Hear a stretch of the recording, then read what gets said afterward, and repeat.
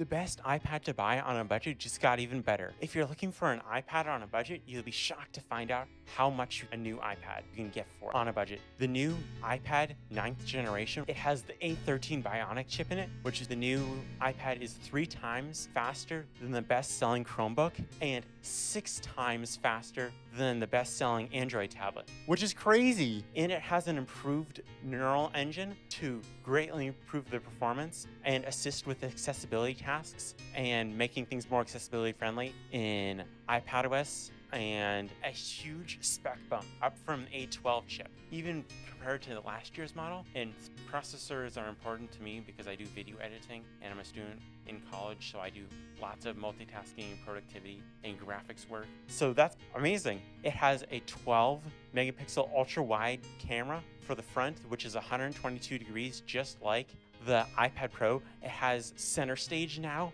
which is amazing. So it can follow you around in your Zoom calls. And now you can even do, in like the Double Take app, can do like a cameraman where it follows you around, which is super great for iPad productivity. And the display now has True Tone, and it starts at 64 gigabytes of storage, guys, now. So yeah, I'll have many more videos coming out. So if you're interested, click subscribe and tap the little bell icon so you don't miss any of those videos. Which is the big announcement of most people's Apple event is the new iPad, which is amazing. It's like, I'm an iPad Pro 12.9 inch user, but I'm even getting one. So because I'm some videos on that.